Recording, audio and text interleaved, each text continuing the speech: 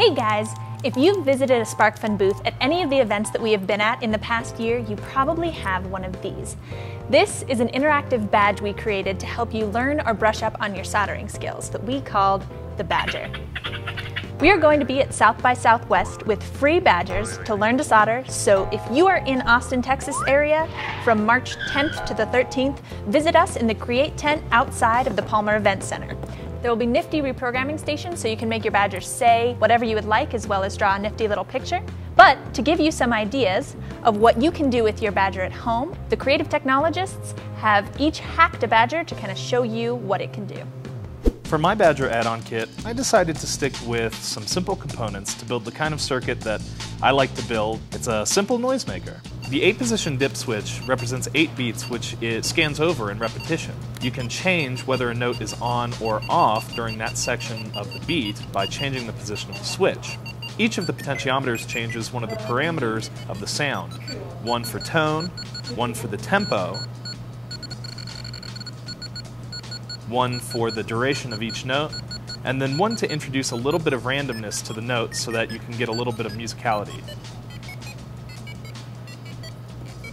The code I've included with this is pretty straightforward, but if you want to tweak it, you can make it do all sorts of things, and I look forward to seeing you guys at South by Southwest and seeing what you do with it.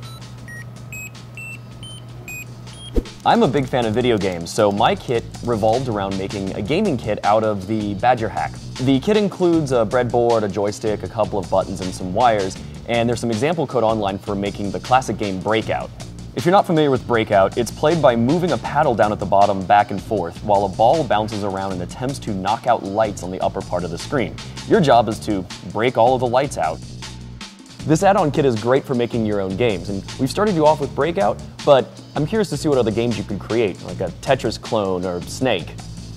For my kit, I've gone with the basic idea of sensors. There's 2 analog sensors in it. The first is a soil moisture sensor, and the second is a temperature sensor. When you've got everything hooked up, it displays the temperature and the soil moisture of whatever you're plugging your moisture sensor into. Mine is displaying the temperature in degrees Fahrenheit. You can also put it in degrees Celsius. We've had a lot of interest in the badgers and people asking if we sell them on the website for people who haven't gone to events, and now we do. This is the new improved badger that we sell on the site called the RedStick, and it's even better. The RedStick has even more features than the Badger, and it works with more Arduino libraries and peripherals because it runs at 5 volts and 16 megahertz. And just like the Badgers, they've got a USB plug-in right at the end that goes straight into your computer. You can see these and buy the kits for these projects at South by Southwest from March 10th to the 13th. We look forward to seeing you there. Happy hacking!